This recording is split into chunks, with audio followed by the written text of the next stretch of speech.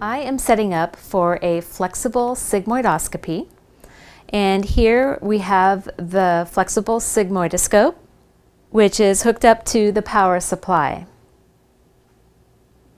There are various hoses and cords that need to be hooked up to the power supply. We have the sigmoidoscope hooked directly into the power supply.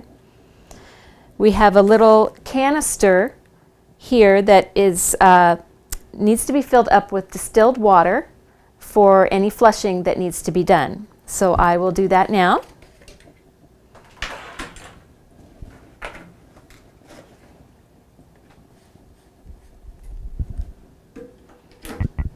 And this hose gets hooked into the flexible sigmoidoscope tubing.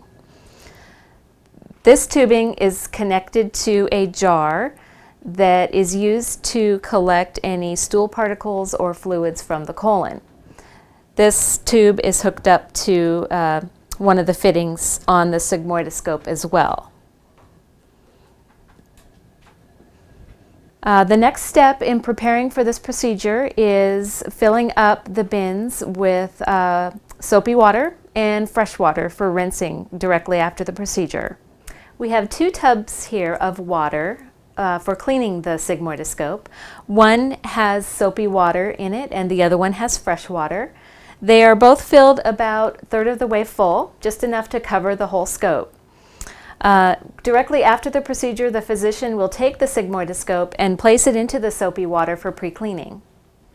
The last part to setting up for this procedure is to set out some exam gloves for the physician and to set out some lubricating jelly for the end of the sigmoidoscope.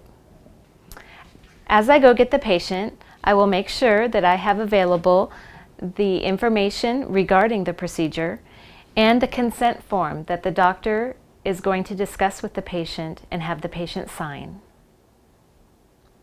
And now I will go get the patient.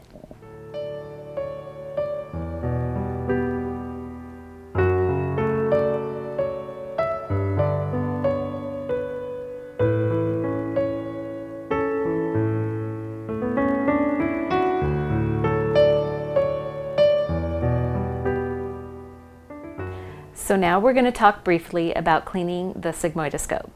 So for the purpose of training, we've taken the water out of the tubs.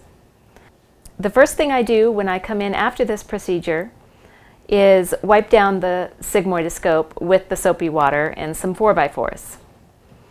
After I wipe it down, there are several steps to cleaning the outside and the inside of the flexible sigmoidoscope.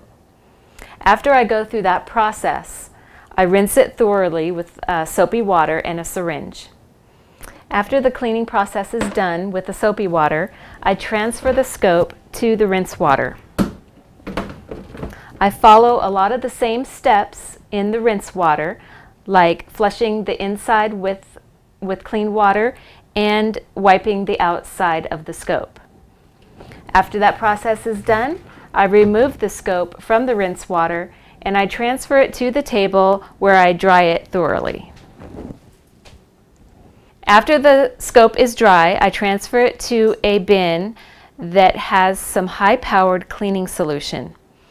It will stay in that high-powered cleaning solution for a minimum of 12 minutes to soak.